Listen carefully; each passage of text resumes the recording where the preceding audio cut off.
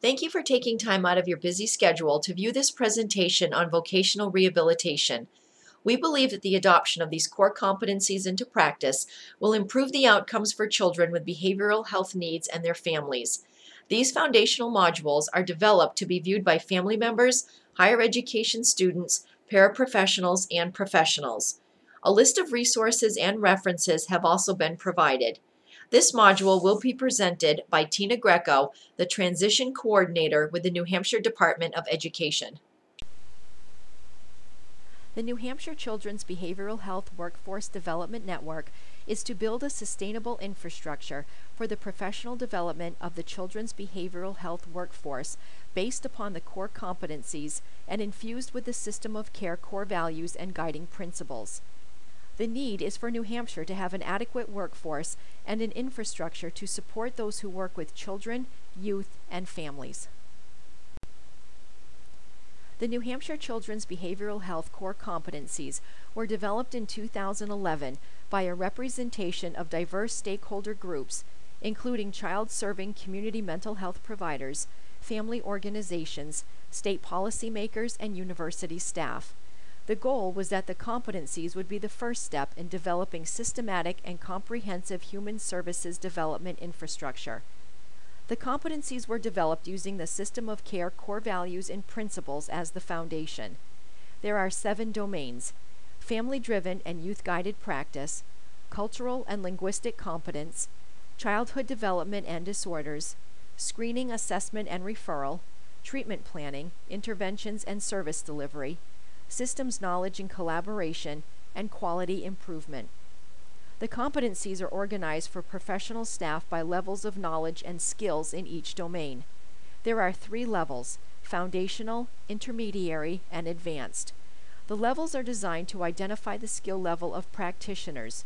They are fluid and not specifically tied to certain formal education and training or position titles.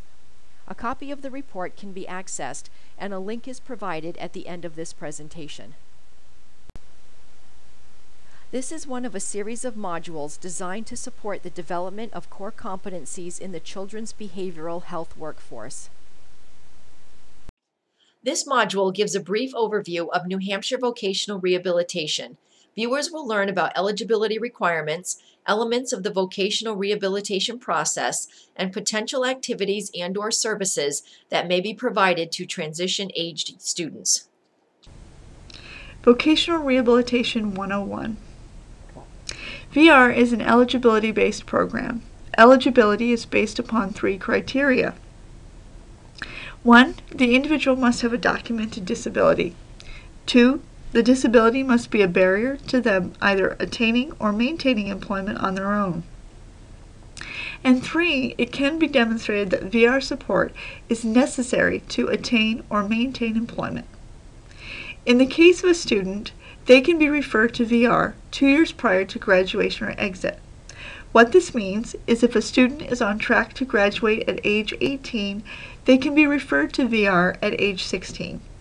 And if they are staying in school until 21, they can be referred to VR at age 19.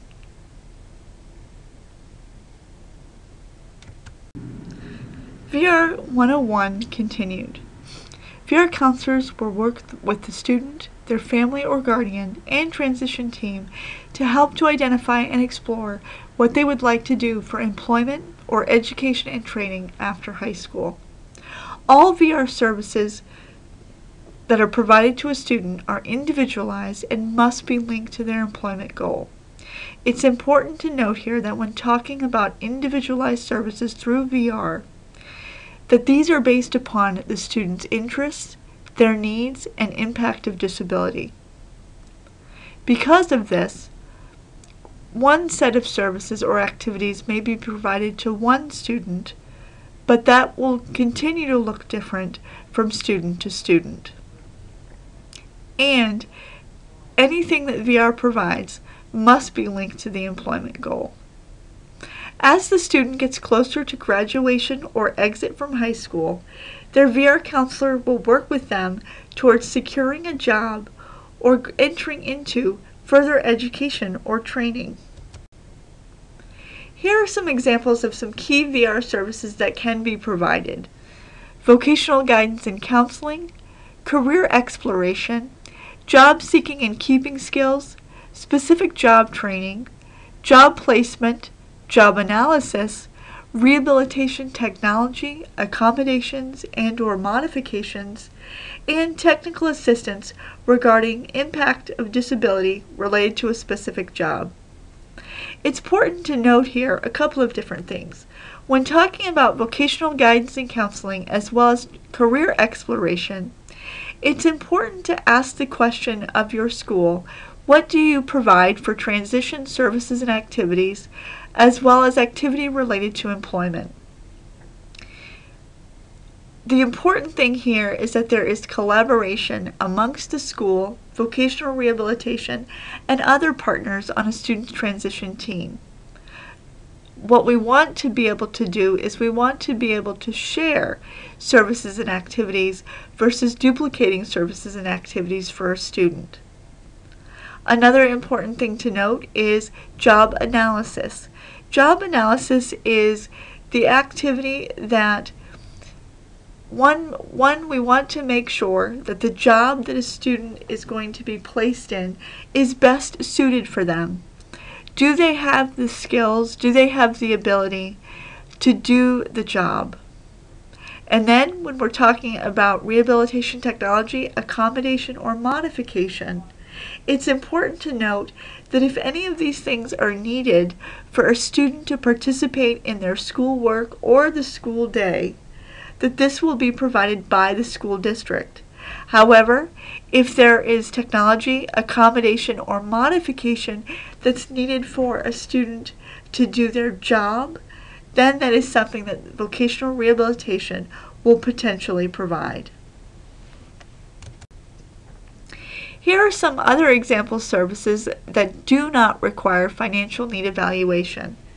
When referring to financial need evaluation, this is a document that the VR counselor will complete with the student and/or their family to assess whether or not there can be monetary contribution towards the cost of certain services or activities to be provided by VR. In this certain instance, these are services that are not subject to financial need. These are career guidance and counseling, information on employment trends, job seeking and keeping skills, on-the-job training, advocacy, information, and referral to other community services, as well as participation in a student's transition process. Here are some example services that VR may potentially provide that are subject to financial need. These include adaptive equipment, college or coursework, employment training, uniforms, tools, driver's assessment or education, and transportation. Again, it's important to note that any services that vocational rehabilitation provides to a student must be connected to their employment goal. It's also important to note that VR services are not intended to be long-term, but instead short-term.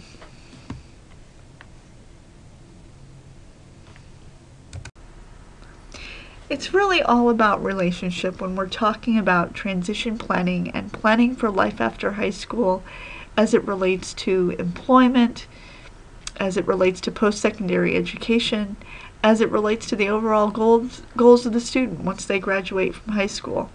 So a key part of that team certainly is the student.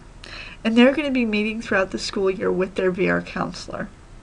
What this typically means is that the VR counselor is often at a school once a month, so it will be important for the student, to the best of their ability, to maintain their appointments with their VR counselor, to participate and follow through on activities that their VR counselor may ask of them, as well as work to ensure that they're taking ownership of their planning for life after high school. Another important member of the transition team is the family. And often, family engagement can be a measure of student success. It's also important that family members are educated on the available services for their son or daughter and that shift from entitlement through special education to eligibility for adult services like vocational rehabilitation. And then there's the overall transition team. Often they possess a lot more knowledge and information about the student than is realized, and it's important to recognize the need that we all bring something to the table and must work together to help the student to achieve their goals. So where are we located in New Hampshire? Vocational Rehabilitation has 7 offices throughout the state. We're located in Berlin. We have 2 offices in Concord, 1 administrative office, and then the other is our local office, followed by offices in Keene, Lebanon, Manchester, Nashua, and Portsmouth. We also have services in each of our offices that assist individuals who are either blind or visually impaired, as well as deaf and hard of hearing. So if you're interested in VR services, what are your next steps? Well, the first next step is to make a referral. It's important to know that anybody can make a referral for VR services.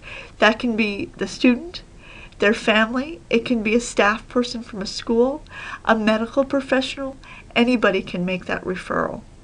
So with the website links included, you can call your local VR office to make a referral for yourself, as well as be able to determine who your VR counselor is based upon the school that you attend. Once you've been referred to VR services, the next step that will occur is that the VR counselor will seek to schedule an intake with the student. This meeting can take place either at the local VR office or at the high school. This meeting typically takes place within 1 month of having been referred for VR services.